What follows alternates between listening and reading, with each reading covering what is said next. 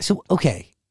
Are you, when you're writing, I have like so many questions because the truth is like, I have so many answers. No, but I feel like nobody knows how deep it goes with you. Oh gosh. Do you feel that way every day? I feel super, we were talking today. I was like, if I would just stand on Hollywood Boulevard and be like, hey, do you know who Bebe Rexha is? I feel like a lot of people would not know that they're actually talking to me.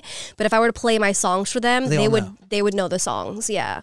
But it's been a really long journey. Yeah. But what is that like as a human being to kind of process and grapple with that?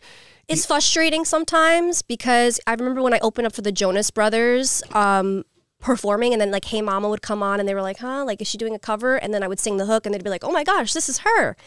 And that happens a lot. Yeah, so it's frustrating, but then it's also really nice to be able to still make bank and be able to go to the bank and not be noticed. You know what I mean? Like, not be swarmed. Let's be real. Yeah. When you, it's messed up, but when you die, there'll only be so many people that are really just remembered. You're right. You're 100% right. Like, out of each, like, who do we, like, you know, like, okay, Frank Sinatra and, you know, I'm just throwing names out, Jimi Hendrix, and they were like the greatest of their time. But I'm sure there were so many more incredible people that we don't even know about. Songwriters, artists. It's always like the top that are remembered. And what's really sad. But I promise you, from 1,000 years from now, nobody's going to remember any of us. I don't want to be negative, but... I mean, you never know. You never know. You never know. You never know. You never know. I mean, the real test of relevance is when you die. Yeah. And that's really sad.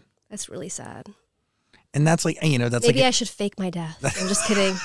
Maybe then people will know who Bebe Rexha is. Oh, meant to be. You, yourself, and I. Your streams just go right to the roof. My streams go right to the roof, and then everybody knows who I am.